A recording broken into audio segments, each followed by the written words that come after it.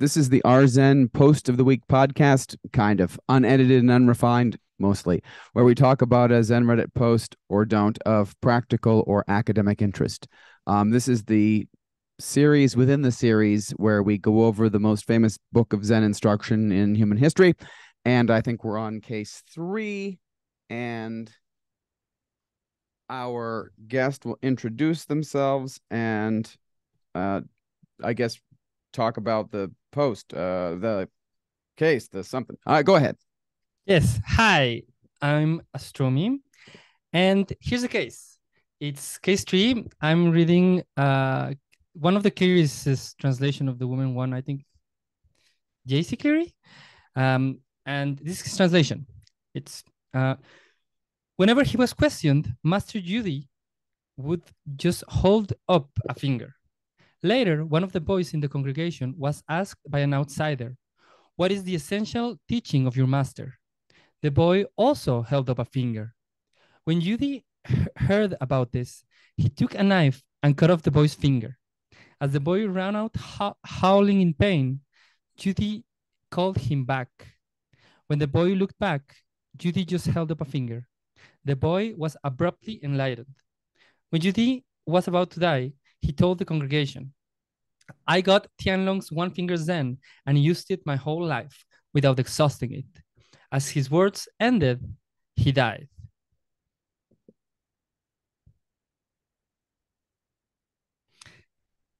Do we? I actually just thought of something. I have no idea. I have never thought of looking this guy up. Do you know if we have other things about him? Like, did he really never say anything else? I do not know of any other records about him. Okay, 356. So there's one song talks about him in the Book of Serenity. I just want to check really quickly. Okay, so Chan Master Juzhi of Jinhua Mountain in Wu Province first lived in a hut on Mount Tiantai. There was a nun named Qi who arrived with a rain hat on her head and a staff in her hand. She circled Judy 3 times and asked, "If you can speak, I'll take off my hat." 3 times she asked, but Judy had no reply at all. Qi went away. Judy said, "It's getting late. Just stay for the night." She said, "If you can speak, I'll stay." Again, Judy had no reply. After Chiji had left, Judy lamented to himself, "Though I am in the body of a man, I don't have the spirit of a man." He was about to abandon his hut to go traveling to study, but that night, the spirit of the mountain told him, "You don't need to leave this mountain. There will be a great bodhisattva who will come explain the Dharma for you." 10 days later, Tianlong arrived. Judy welcomed him, bowing to him in all sincerity and recounted the foregoing events to him in detail. Tianlong raised his finger and pointed at him. Judy was greatly enlightened on the spot. Okay. It's really just one finger Zen. Okay. I don't know why I doubted. Didn't learn anything from the show. Okay. So the commentary from Wumen is where Judy and the boy were enlightened was not on the finger. If you can see into this, then Tianlong, Judy, the boy, and you yourself are all strung through on the same string. And the verse says, "Judy made a fool out of old Tianlong, holding up the sharp blade alone to test a little boy. The Great Spirit lifts his hand without much ado and splits apart the million layers of Flower Mountain." Wait, what? The Great Spirit lifts his hand without much ado and splits apart the million layers of Flower Mountain.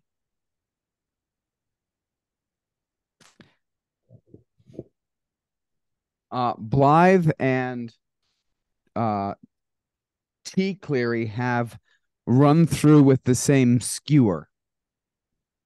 I don't know what that is. Give me 1 sec.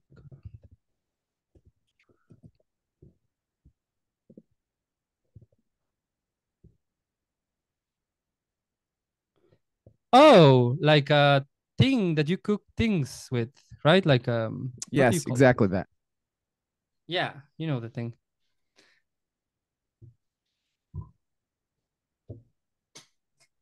So, uh, is this a complicated case? I mean, what's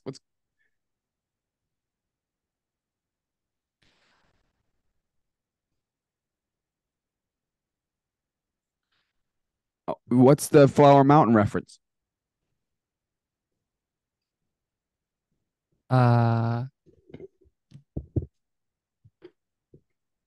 uh, uh, uh, uh, uh, I'm not sure. I'm going to check if. Oh, I lost it. Um, nope, no idea.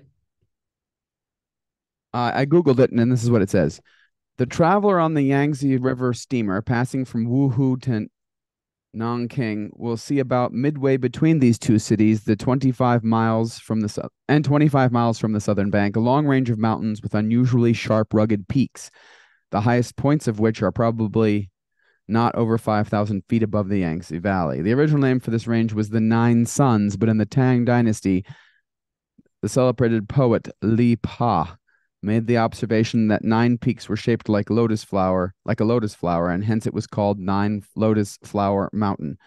In the whole range there are 99 peaks, the most conspicuous of which are,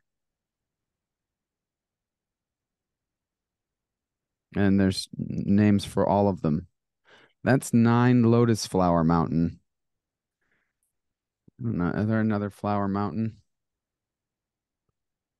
It's a flower sermon. Let's ask Blythe what he says. Does he have a comment for us?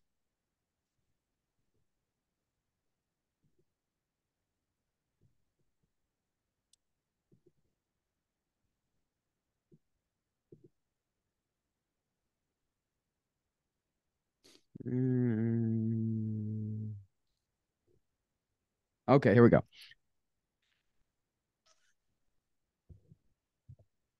Some commentators take this verse and the preceding commentary as expressing Wumen's adverse criticism of Juzhi and say that just as the boy imitated his master, so Juzhi imitated his master. Again, they say that the chopping off of the finger was an unnecessary and barbarous act condemned by the powerful action of the mountain spirit, who, according to Chinese tradition, divided the mountain with a mere touch of the hand and allowed the waters of the Yellow River to flow between them.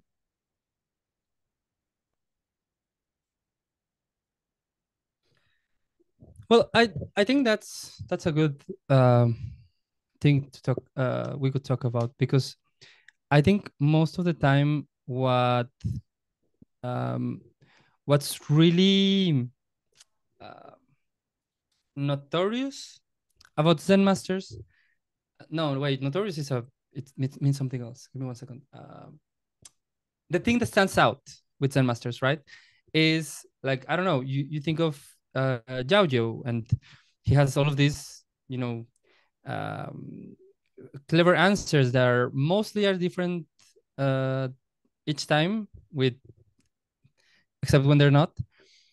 And I think it's interesting to talk about that, because I think part of what Judy, or however that's pronounced, um, brings to the record is that it has nothing to do with the cleverness, right? And the uh, the creativity that, I don't know. I think a lot of people associate with, like, I think a lot of people who like the Japanese Buddhists like that their answers are, they don't understand them, and they talk about nature, and they are pretty answers. But I think this is so different from that, and it's even different within the Zen tradition, because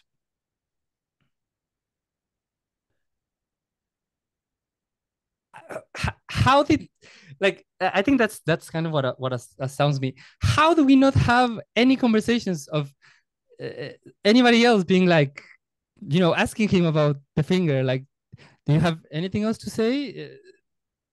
I don't know. Why would people come and stay at a monastery where the whole teaching was just a guy with a finger? Right? That's it seems like maybe I don't know. Uh I intended to preface this conversation by saying I don't think he cuts off the guy's finger. I've said this a bunch of times, but we have in the 1400s Mingben appearing in portraiture missing the last joint of a finger. And there are references to a Chinese tradition of burning a finger or cutting the tip of a finger off in order to emphasize or create a permanent reminder of a vow or obligation. So I think it is reasonable to say that monks burned their finger or they cut off the tip of their finger when they took a vow or intended to take a vow. This would not be this. This may have something to do with Zen Master Yangshan cutting off parts of a finger on each hand in order to get out of farming, so that they would send him away to become a monk. Like the story seems to be he cut his fingers off so they wouldn't make him do manual labor. But I think it's equally likely that he cut the tips of two fingers off to show them how serious he was about being a monk. So they released him from his familial obligation and sent him to live at the monastery. I mean, if you've got people cutting off body parts, they're not kidding around, right? But like the cutting off of the arm story and that the second patriarch supposedly did, we know that's not what happened, right? Nobody can cut their arm off and then go about their business. And and cutting off an arm is just a huge amount of work. But if there's a tradition of burning or a finger or cutting off the tip of a finger in China, and the second patriarch cuts something off, I think it's pretty reasonable to conclude that it was in fact the tip of a finger, and that the case has been distorted by translation since then. Like we don't have any other we have lots of other examples of this fingertip cutting. We don't have anybody else cutting off an arm. The language used to describe fingers, hands, and arms is very closely bound up. So I'm okay with it all being just fingertips. But the question then becomes, right, is Juzhi forcing the young monk to take a vow?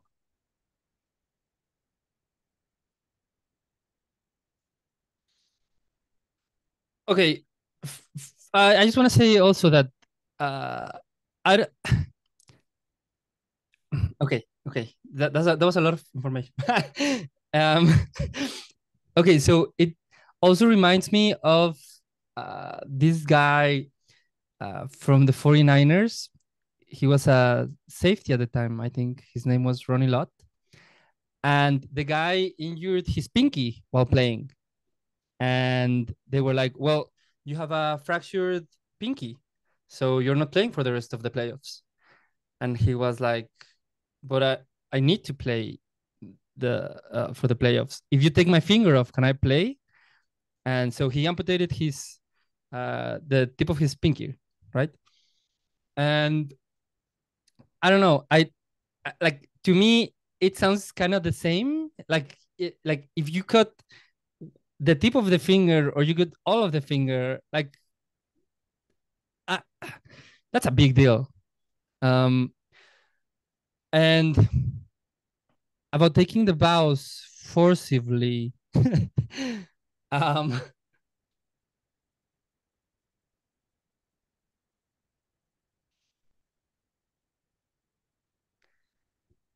I don't know why. Like isn't the point of a vow that it's voluntary? Is it? I don't know. Citizenship generally is not seen as voluntary, right? So that's a pretty wild comparison, right? I mean, people expect you to go and be in your country and fight for your country, and there's not a lot of voluntariness there. Right, but okay. So if okay, I guess that depends on the vow, right? And I don't I don't know what kind of I don't know if there's only the one vow that people can make or if they are a lot of uh, different kinds of vows. I think to me that's too hard to speculate on, but I don't have a lot of information. I don't understand. Are you saying that you're saying that there's lots of different kinds of vows? Like, I'm not saying that Juzhi made him make a particular vow, but that the force of the case is about teaching things you don't understand. And that moment is something that the young monk won't forget. I mean, it's going to be a permanent part of his life now, in the same way that a vow is supposed to be a permanent part of your life.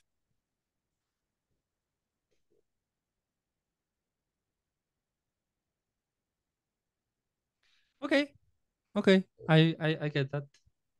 I also want to say that of the translations I have, one of them is by Thomas Cleary, and he writes several pages on this case about Buddhist magic spells, and it's all complete horse poop. I mean, it's absolutely not scholarly or academic. I mean, it's just writing about his personal faith. It doesn't have anything to do. And so when we talk about, like, I mean, Thomas Cleary is one of the most important translators in this conversation. So to have him just be completely insane is a pretty big deal. And no, I mean, it is a big deal. And I think we have to, always remember that translators are not Zen masters. They're not even particularly well informed sometimes, as Cleary's rant on magic spells in Buddhism can attest. And I think that you have to be willing to push back on the text, and that's a huge advantage for Westerners, I think, because if you know not to trust the translator, it's a very short step to not trusting whoever is providing, trusting the original source of the text. And I think that one of the problems is, especially with this book by Wumen, is that people want him to be somebody that he isn't, and they try to recast his words to make him appear like those people. As Blythe has pointed out, and I don't think that that's reasonable or acceptable. Wumen says, enlightenment which Juzhi and the boy attained has nothing to do with a finger. If anyone clings to a finger, Tenryu will be so disappointed that he will annihilate Juzhi, the boy, and the clinger altogether. Totally different translation by Reps, but it's a warning by Wumen, right?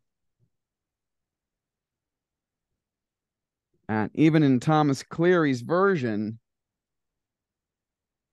the skewering of all three people is a threat, right? You're killed by the skewer. Now, of course, we can talk about dying in Zen, but it's, it's a warning,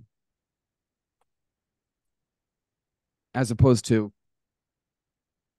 the JC Cleary you wrote, which sounds more like money on a string.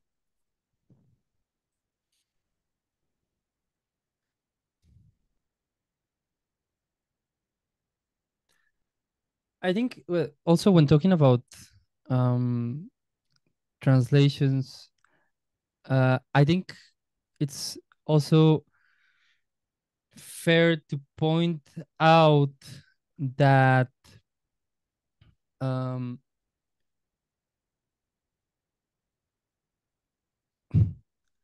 a lot of the translations we have of texts, like I don't know, it seems to me like the Clearys mostly mostly translate and then comment as two sort of different jobs, right? I haven't bumped into them using what they want the text to say to translate, right? So I don't Which think is that's why this translation by Thomas Cleary is so weird, because he just like goes off into this crazy place, and we don't normally see that. I mean, we see that kind of thing with Yamada, but and the other part is, I think I I don't think this is what the case is saying, or the only thing the case is can communicate. But I think it's also an interesting question to think about what it means to learn from someone in the Zen tradition, because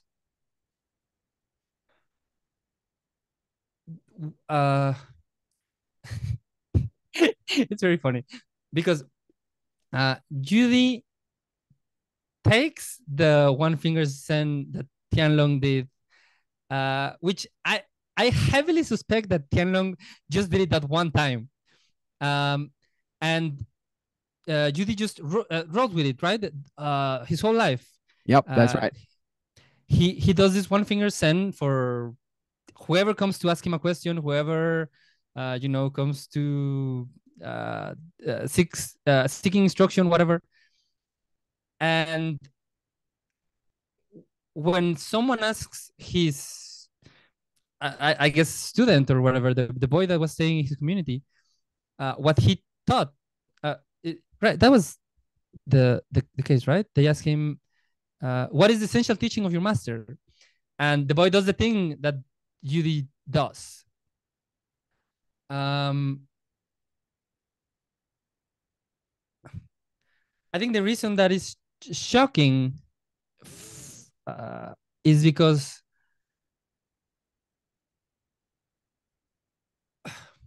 it's because of what of what Wumen says in his comment, right? That it's not about the finger per se. And okay, so what I'm trying to get with this is, I think it's a fair question to ponder what the thing that people are learning from Zen masters is, and if it can be done, if it can be done away with. Am I saying that wrong? It also reminds me of when someone asked some guy if Yao Yo was teaching that Yao Yo's teaching was the oak in the garden, and the guy was like, "My teacher never said such a thing. How dare you?" Which is kind of the opposite of what's happening here, right? Because Yao Yo did say that. um, but I think it's different. Like, I don't know if we can make the argument that everything that Zen masters are saying, it's a teaching.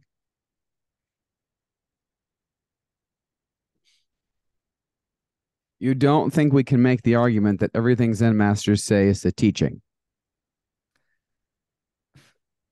I think, okay, let me it's a hard point to make.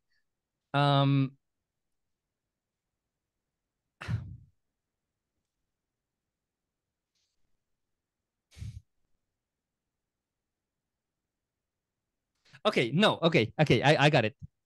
I don't think people know what a teaching is. So that's part of the problem. So when Zhao just says, someone asks him, I think, what is Buddha, right? And Zhao Yu says, the oak tree in the garden. I think people hear that, and a lot of the time, the teaching that they're trying to take well, first of all, they think they can take it for themselves, right? The answer, Zhao just answer. But then they also misunderstand what Zhao is doing. Like I remember there was a guy in the forum, I don't know, about a year ago or something like that, who thought that what the Zen masters were doing was just replying with whatever they were getting to their sense data at the moment. Like, you ask me a question and I'm like, there's a chilly breeze, or I don't know, the sun is coming to the curtains, and that's all he did. And I think it that I don't think we can blame Yaoyo for that, or Judy for that matter. I think it's a misunderstanding about what it is the Zen masters are exemplifying or demonstrating by doing what they're doing. But the particular thing that they're saying or doing is not like like a I don't know, like a talisman you can, keep close to your chest and be like, yes, this protects me against spirits and whatever, and I'm just gonna keep this forever. Questions doesn't protect you against questions, and it doesn't protect you from doubt. It's a useless medallion.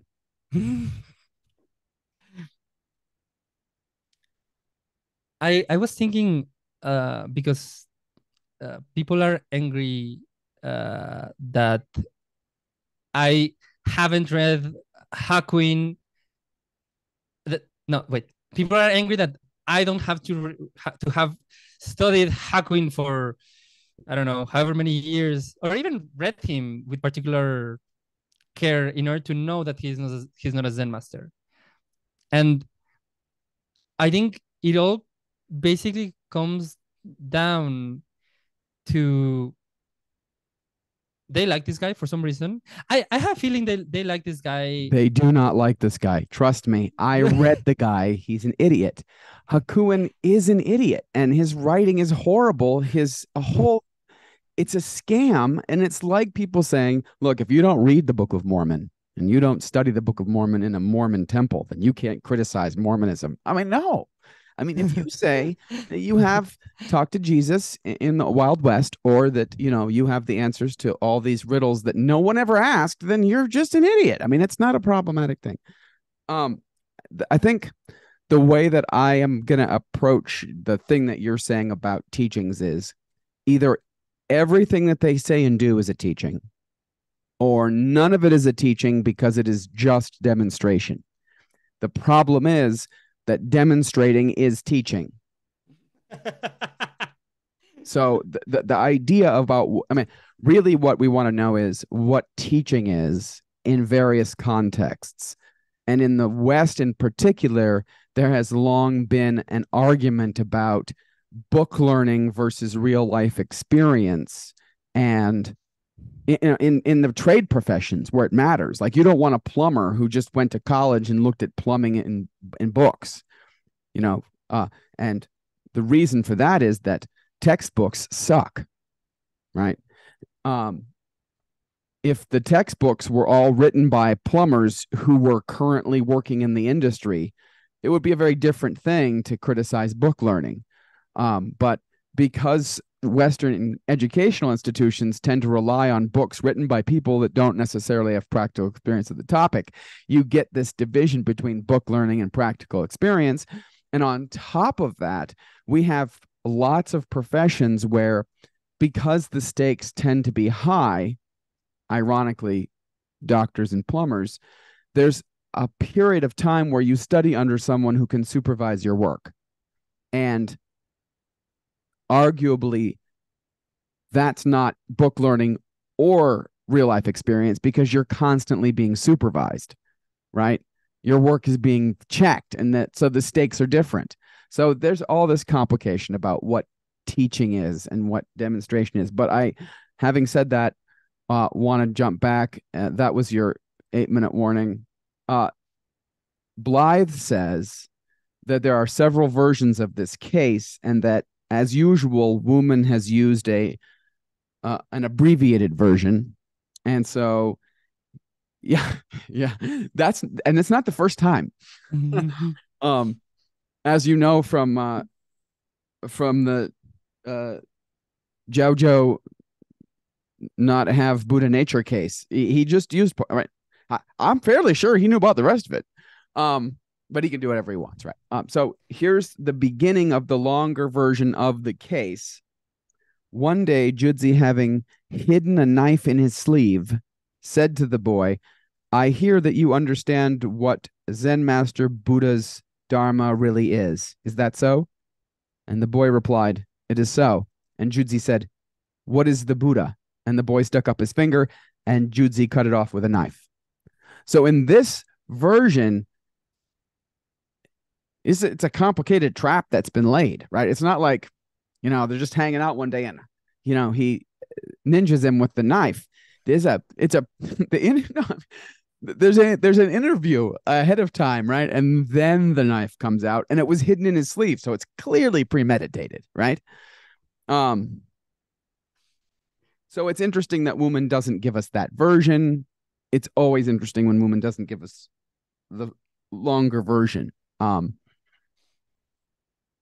I think it's funny that it sounds to me like because Wumen's version makes it sound like the boy just did it, and the knife cutting happened, right?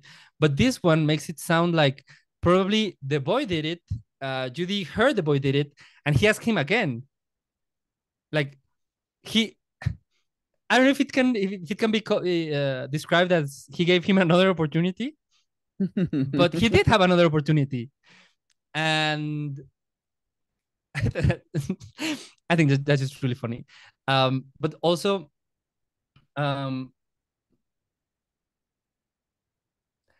it reminds me of. I guess we'll get to that one as well, but it reminds me of when Nangquan had the cat, and he asked people to give him a word of Zen, right? And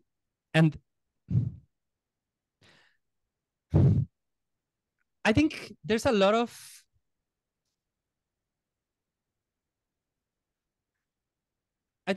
wordplay when it comes to cases like this, but I think it's fair to describe cutting a cat in half and taking away someone's finger with a knife as violent things, right? It's a violent action, right? And I don't think it's too speculative to say that in those moments, the people we are dealing with angry Buddhas, right? And I think it makes sense, at least from what I understand, that they are angry because, I mean, they live with them, right? These people are there, they're working, they're to learn from the Buddhas. They are, studying 24. Well, I mean, maybe not studying 24/7, but at least studying part of the time and working and introspecting and talking to each other, talking to other students of Zen all the time. And I don't know. It sounds understandable to me that if if all the boy has learned from Judy about what a Buddha is to do the same thing that he's doing, then I understand. I understand him being pissed off at that. I mean, I don't know if he was, but I think it's understandable. Uh, there was a guest on the podcast once who was just dropping by and didn't have a post to discuss, and I proposed that she look at the famous cases list and then we would talk about it. And she said that it was surprisingly violent. And I think that that's I don't think it's a surprisingly violent list to people who study Zen and have heard it all before. But to Westerners, especially people who think that Buddhism is a nonviolent religion, and think that Zen is part of Buddhism, it can be really disorienting. And one of the interesting things to me is that we don't see that kind of disorientation in other places in the Zen record, right? They don't talk a lot about how barbaric or unfair it was that the finger got cut off. Hundreds of years go by, and maybe we get one or two objections about the cat, but I'm not aware of any objections about the finger. So it's a very interesting thing to try to see these cases in the context of the society that they came from, as opposed to Western society. There's a movie on Netflix right now which lovingly makes this point in a very vicious way. It's called I can't even tell you what it's called. It's a comedy horror movie about a teenage girl who travels back in time from now and arrives in the 80s. And there's all these jokes about how much modern teenagers suck and how the 80s suck. And you get these jokes by slamming the two cultures together. At one point, a school bully throws her out of a party that she attends that she was not invited to. And she yells, unwanted touching. And the whole room looks at her like she's crazy. And in the 80s, it would be crazy to say that, right? And we can say, well, that's because the 80s were a barbaric time when women weren't respected. But at the same time, yelling unwanted touching is a bit ludicrous to everyone from the 80s. Like, it's beautifully ridiculous at both sides, right? And I feel like a lot of people want to engage with Zen's history as if they don't have to ever time travel. Like, they don't ever have to be in that context. So they can say anything that they want to other people whose reaction might be, he cut off his finger. That's unwanted touching. I think, yeah, I think if someone has never studied any history, like at any level, then it makes, like, there are so many things we don't know about so many stuff. Like, in order to understand, like any literary text, and you can see that, right, in the Book of Serenity, for instance, with how much explaining one song has to do, and just in order for us to start the conversation. And he was explaining that to people who were his contemporaries, for whom the history was less than 300 years old, and they all spoke Chinese, and they'd all grown up in the same country. He doesn't think it's going to be read by English people 1,000 years later. He's writing that for other Chinese people, right?